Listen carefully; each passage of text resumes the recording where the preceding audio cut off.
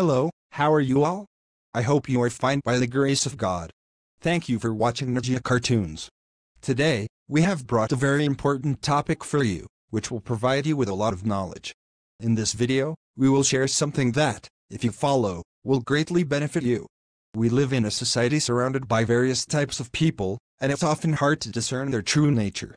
They may seem good on the surface, but only God knows their reality. In today's episode, we will discuss two types of people.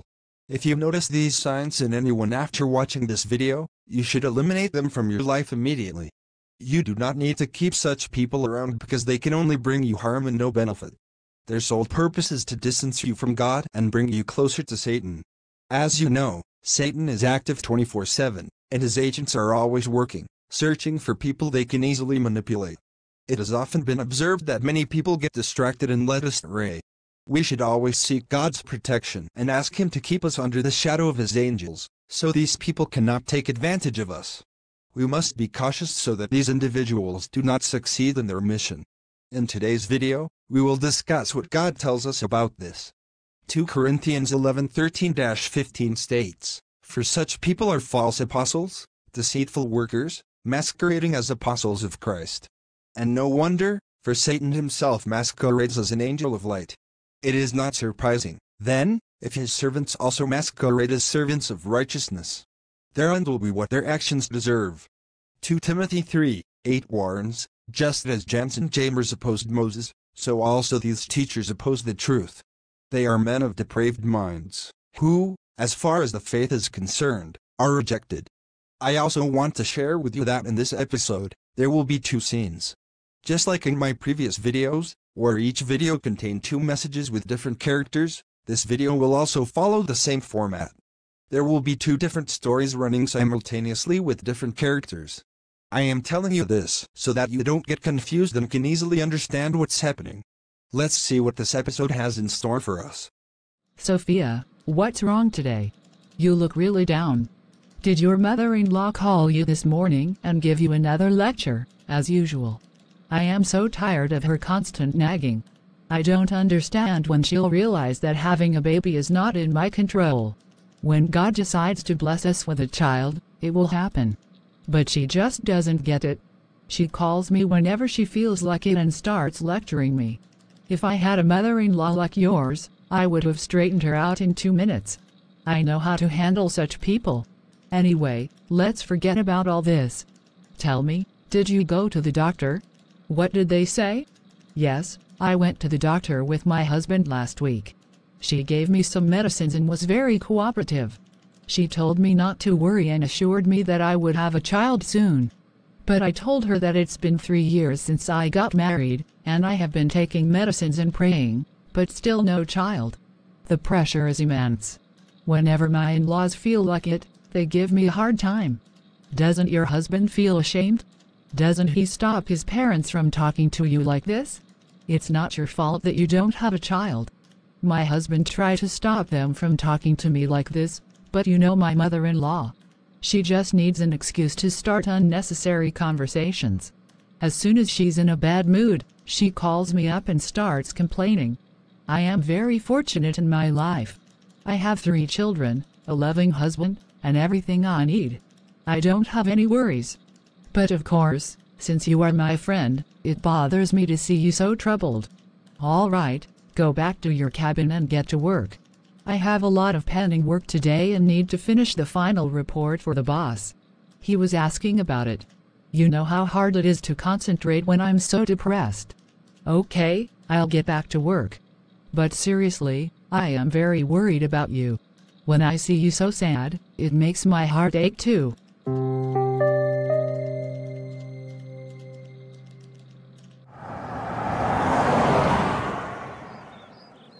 Look, just as you work hard all day in the office, so do I. I want us both to come home in the evening with some happiness on our faces. But your face always looks downcast, and it makes me feel even more stressed. This isn't the way to live, constantly sulking over something. Why don't you talk to your mom? She has made my life miserable. She constantly taunts me about not having a child. Tell me, what is my fault in this? How long am I supposed to endure her harsh words? Don't I have the right to live peacefully? Whenever she's in a bad mood, she calls me and starts ranting like a non-stop radio. What have I done wrong? Okay, listen to me. There's no need to get so upset and speak ill of my parents. Look at their age. They are old now, and in this stage of life, they can be just like children. You shouldn't take their words so seriously. Just listen from one ear and let it out from the other. Mr. William, it's very easy for you to say, listen with one ear and let it out the other.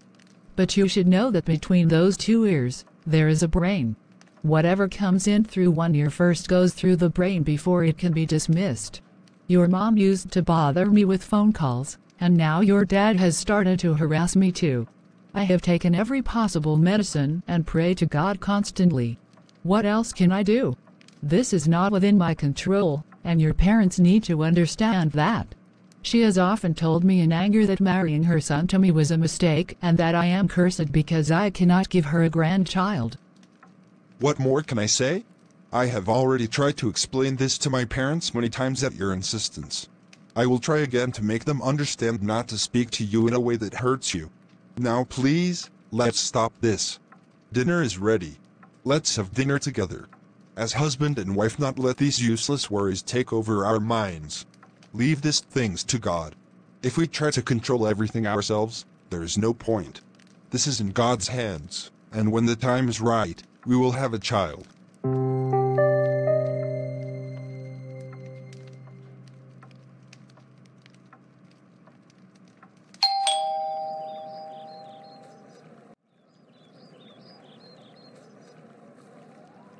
Don't you have any shame? Since I arranged your marriage to my son, I've been suffering mentally, and now you're trying to turn him against me. This morning, before leaving for the office, he came to me and said that you were bothering him because of me. Is this what you wanted, for my son to be against me? Mother-in-law, I have not turned your son against you. I only told him that I am exhausted from dealing with your constant complaints. You need to stop these actions, or else you'll see another side of me. If I can arrange a marriage for my son, he can also give you a divorce if needed. Do you think that just because you're his wife, you can control him? That's your biggest mistake. Remember, my son will do whatever I tell him. You're saying this because I haven't had a child yet, and now you're telling me such big things, that I should tell him to divorce you? I've warned you. Keep this in your mind. If you turn my son against me again after this warning, I will not tolerate it. I don't even want to see your face anymore.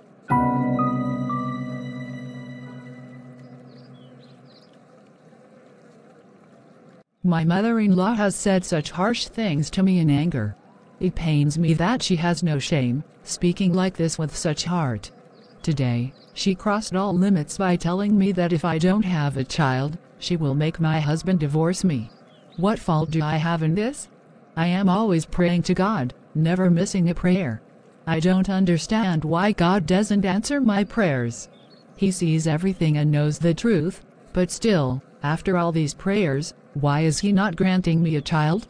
I don't know the reason, and my mother-in-law is taking advantage of this situation, saying whatever comes to her mind against me. I am so exhausted from this kind of life.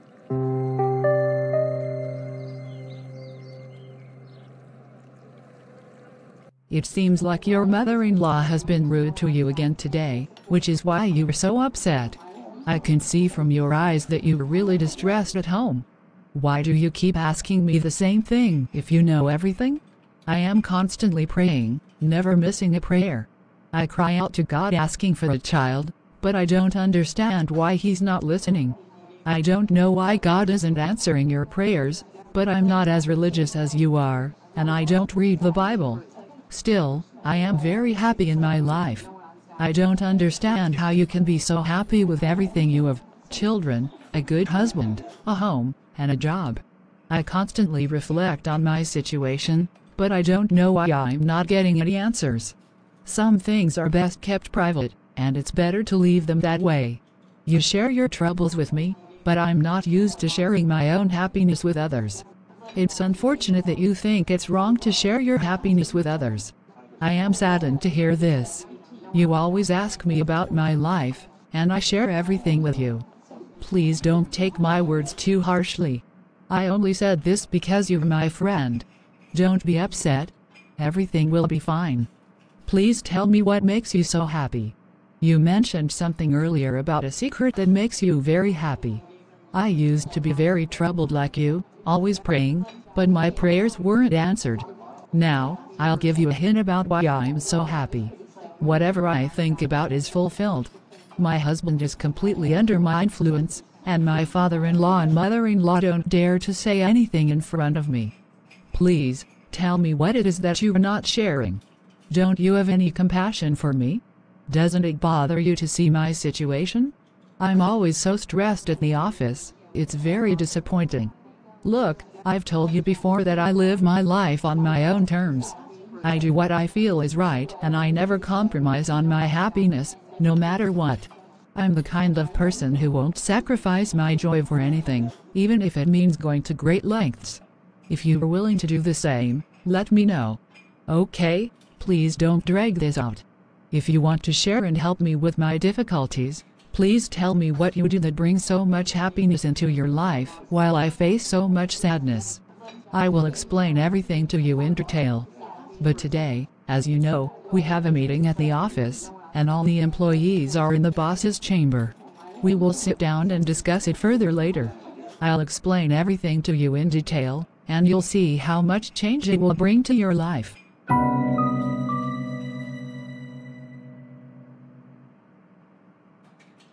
Paul, I really feel sorry for you when you're so distressed and always empty-handed.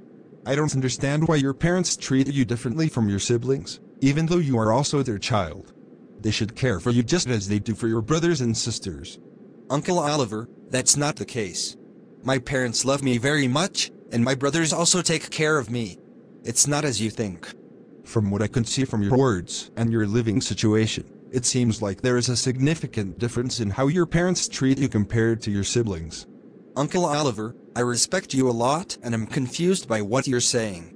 You are older than me and I hold you in high regard. Can you explain why you think my parents treat me differently compared to my siblings? What have you noticed that makes you say this? Honestly, you're still young and not as experienced. I've spent a large part of my life and have a lot of experience. I noticed things that you might not see.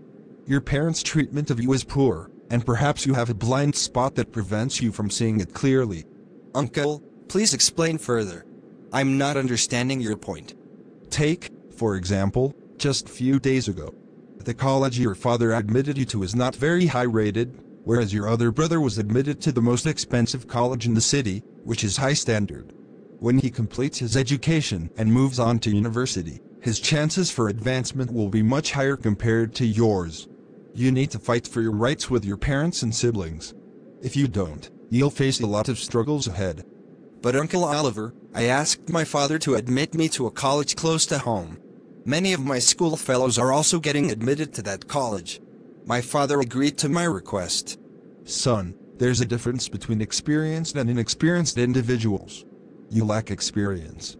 Your father has always wanted you to go to a college where your growth would be limited. He has always favored your siblings over you. I'm trying to explain this to you. My own parents did something similar to me. I want to prevent you from going through the same struggles I faced. If you doubt this, go to your father today and ask him to admit you to the same college as your brother. Listen to his response and then let me know if I was wrong or right. I'm trying to help you, but you seem to be reacting negatively to my advice. If what you say is true, then my father has treated me very unfairly. He shouldn't have done this to me. I'm going to take your advice and test my father today. I'll ask him to admit me to the same college as my brother and see what he says. Besides this, there are many other things. From what I've heard about your father, it seems he doesn't even want to share his inheritance with you. I've heard him speak about you in a way that suggests he doesn't care for you. This world can be harsh, and sometimes people are not what they seem. I'm telling you this to help you, but please keep my name confidential. If you reveal it, it could cause you trouble.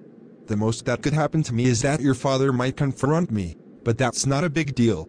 You'll see over time that my advice was right. For now, understand that not everyone is supportive. I hope this information helps you. I don't know how long I will live. Today I am here, but one day I will be gone. Remember my words when I'm not around. Make sure to resolve your issues before something bad happens. If you understand what I'm saying, and if your parents and siblings don't value you, then you must stand up for your rights. You need to be straightforward. Otherwise, as I have said, the only outcome will be loss. Okay, I understand your point, and I am grasping a lot of what you're saying. If my parents and siblings really think of me this way, I will have to stand up for my rights and be proactive. I'll address this issue directly, as you advised.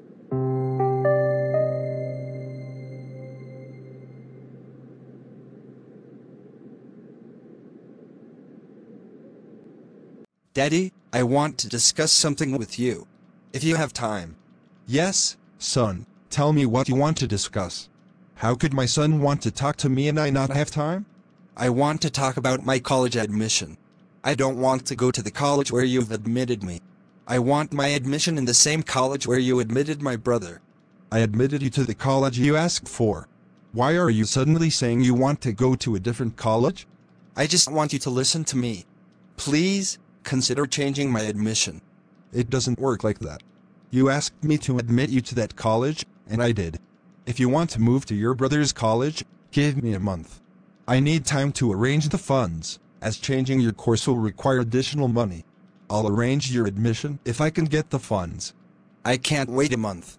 I need the admission done today. Paul, I would have gone and broken the bank to get the funds. I have a small phone shop and 6 children to support. I had to make sure everyone's needs are met. If you had told me earlier, I could have arranged your admission along with your brother's. I always consider the happiness of my children. You asked me to admit you to the nearby college, and I did. Now you want me to arrange it in 1 or 2 days, but I can't manage it without a month's time due to financial constraints. Please try to understand my situation. I understand your situation very well, but it seems like you have funds for my siblings but not for me. I feel like you're treating me differently from them. Stop talking nonsense. Where did you get this idea that I am treating you differently? I have never thought like this about my children. Don't lie to me. I love all my children equally. If you keep accusing me like this, I won't tolerate it. You're saying this, but it feels like you favor my siblings over me. If this continues, I can't accept it. How can you talk to your father like this? Do you know who I am? Is this how you speak to your father? I don't know where you'll arrange the money from, but I need my admission in that college in 2 days. Otherwise, you don't know what I will do. You have the audacity to threaten your own father? You're just a child. I'm hurt by how you're speaking to me and showing such disrespect. It's strange that a child, just out of school, is already showing such bad behavior and negativity. Who is teaching you this?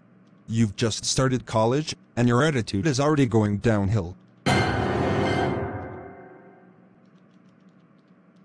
Catherine, you don't realize how I spent last night. I was just waiting for the morning so I could meet you because our conversation was incomplete. I want to hear everything you didn't get to say. Yes, you're eager. Just like you, I also want to live a happy life. Please tell me what the matter was that you started discussing but didn't finish. Forget about that topic. Listen to me, I've brought some books for you. Also, there are some pictures you should put up in your room. Then you'll see how many positive changes start happening in your life. I don't understand how putting up pictures or receiving these books will bring changes to my life. They don't seem to have any value. If you put them up, you'll see results after a few days. You'll realize their value soon. Just try it, and then tell me how it worked for you. All right, I'll put them up in my home. They look very nice. Good. Don't ask too many questions now. Keep these items in your home, and you'll see the happiness and changes in your life, including having children. All right, I'll take these items with me. I'll keep the books with my favorite ones and put up the pictures in my home. Let's see how much truth there is in what you've said and how much is false. Good. Now don't ask too many questions. I've shared my secret with you, so take these items and place them in your home. Okay, I understand your point.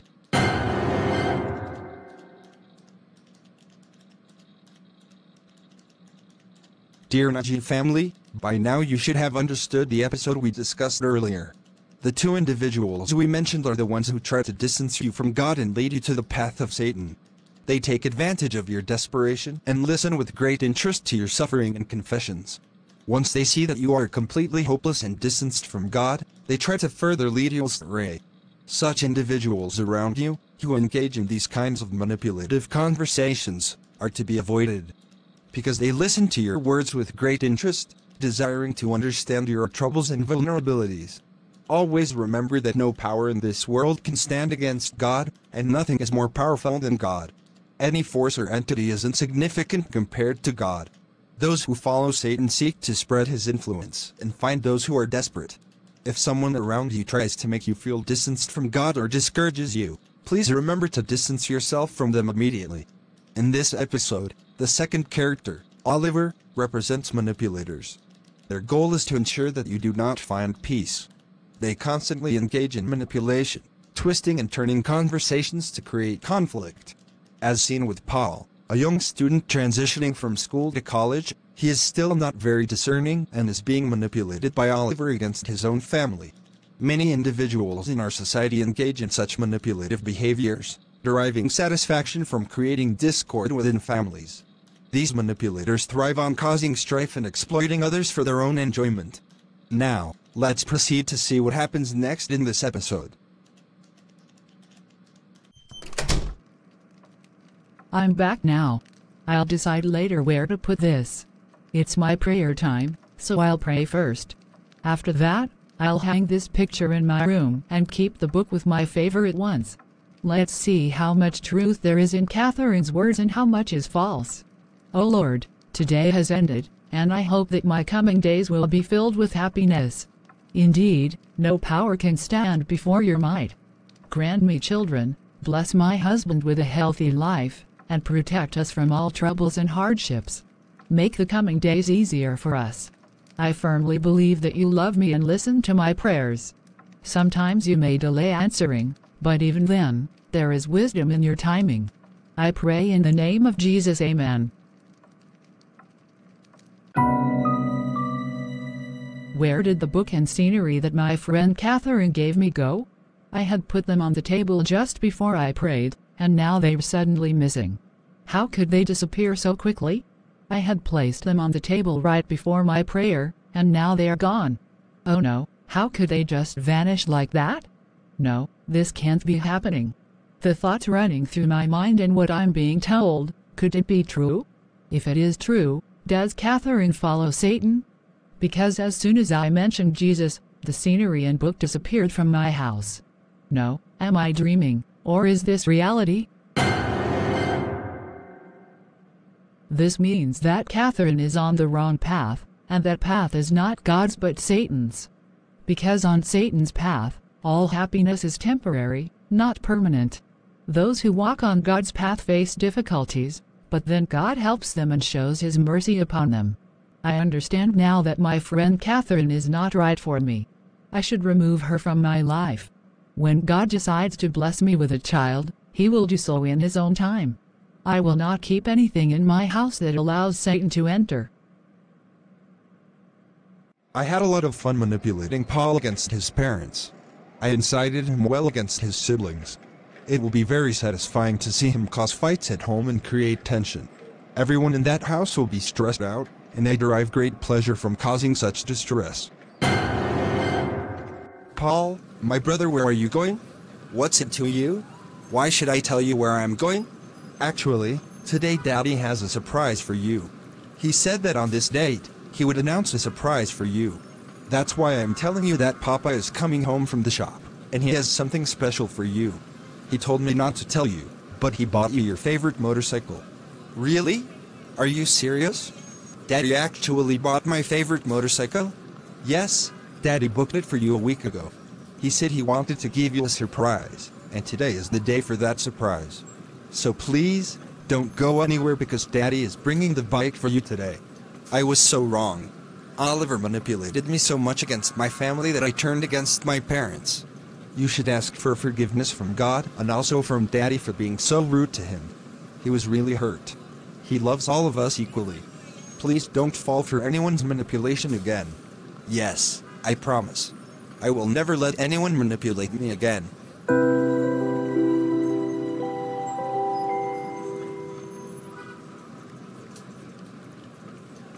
You have watched this video and hopefully understood many important things. We should always eliminate two types of people from our lives permanently. 1. Those who try to distance you from God and lead you towards evil. 2. Those who manipulate you against your family, inciting you to go against them. Stay away from anyone who tries to influence you in these harmful ways. Thank you for watching Najja Cartoons. May God bless you all. Amen. See you tomorrow with a new topic. Take care, everyone. Bye.